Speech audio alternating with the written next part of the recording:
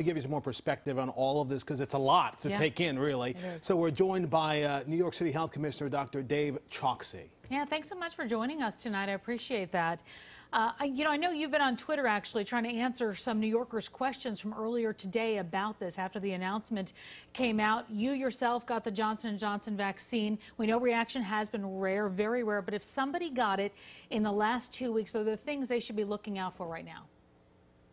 Yes, well, the first thing that I want to say to my fellow New Yorkers is I certainly understand your concern, seeing the headlines and hearing about the news. But what we do know is that these side effects are extremely rare with respect to the blood clots associated with a low level of platelets, which are a type of cell in the blood.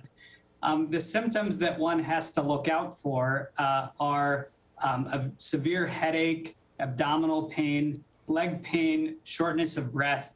If those develop within 1 to 3 weeks after getting the vaccination, you should get in touch with your doctor. But again, I want to emphasize that these are very rare side effects on the order, based on what we know right now, of about 1 in a million people who get the Johnson & Johnson vaccine. So your chances of being struck by lightning are actually greater than the chances of having this side effect.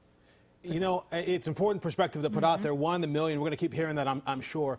You've been very clear up to this point that the J&J vaccine has been a really critical tool in the city's plan to deal with COVID and get people vaccinated. I'm curious, how are you making up the difference with all these doses now out of the picture, at least for now? Yes, this is something that we're very actively working on. As your colleague mentioned, we're shifting many of our clinics to Moderna or Pfizer, and that's how we're able to accommodate people who may have been scheduled for the J&J vaccine later this week. And we'll continue doing that with respect to honoring all of the appointments, either by shifting people to another vaccine or rescheduling their appointment to a later date. Now, with that said, we do continue to have, a significant number of New Yorkers who need to get vaccinated. And so we are calling for additional supply from the federal government so that we can get those shots into arms as quickly as possible.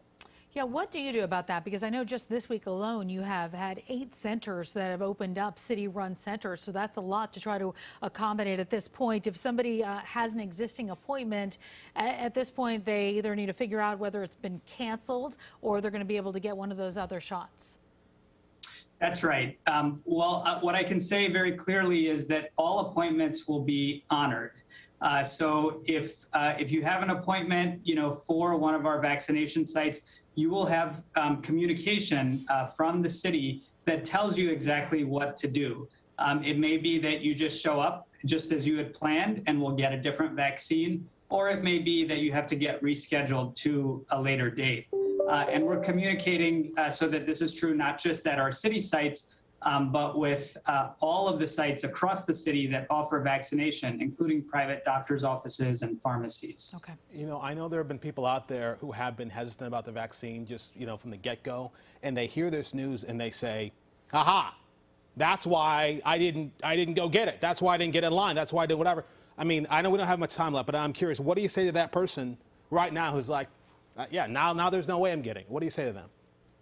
The bottom line is that we have safe and effective vaccines, and we already know that they save lives. We always have to measure risk against the benefit for any, medical intervention, and these vaccines are safe and effective.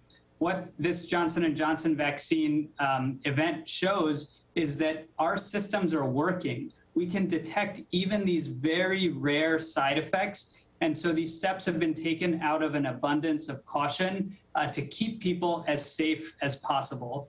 But we know that the vaccines remain our most important tool for turning the tide on the COVID-19 pandemic. Dr. Chokshi, I know it has been a very, very busy day for you. We'll let you get back to work. Thanks so much for stopping by and talking to us tonight.